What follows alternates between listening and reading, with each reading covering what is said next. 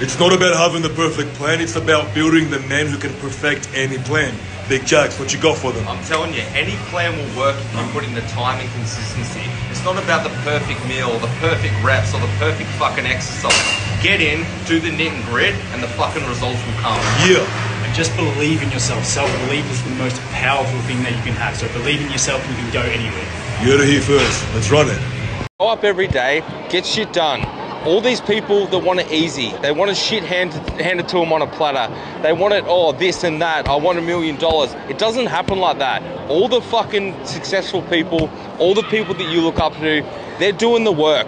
Wes, all these people, they're fucking doing the DMs, they're showing up, they're doing the stories, they're putting in the work day to day, and this is what you don't see. Any successful person is doing something that you're not, so fucking get to work. Yeah. Happy Wednesday to all you beautiful people around the world. I just want to project a message for today and just let you know that positive does not mean being happy all the time.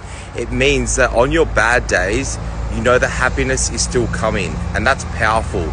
There's so many things to look forward to each day with happiness. It can be simple little things. I'm out on a walk right now. I didn't want to go for a walk this morning, but I projected in my mindset that what if I was a paraplegic? What if I didn't have legs to move right now?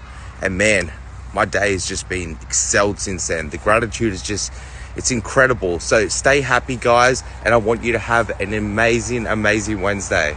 Bodybuilder and popular Australian fitness influencer Jaxon Tippet has died of a suspected heart attack just days after his 30th birthday while in Turkey. The podcaster and single father of one from the Gold Coast died on Sunday, his family have confirmed. His death has sparked an outpouring of tributes. Kiss FM radio host Jackie O led emotional celebrity tributes to Jaxon on Instagram. "You were one of the good ones, such a kind and beautiful soul. I'm devastated to hear this," the radio star wrote. On a 2022 podcast, he spoke openly about the hell of his previous steroid addiction and, turning to Christianity, changed his life for the better. He narrowly escaped jail time after he was busted with steroids in his pants and a syringe in his underwear during a police search on the Gold Coast in 2018. Jaxon shared a chilling birthday post on October 31st, listing 30 life lessons now that he reached the milestone. Growing old is better than the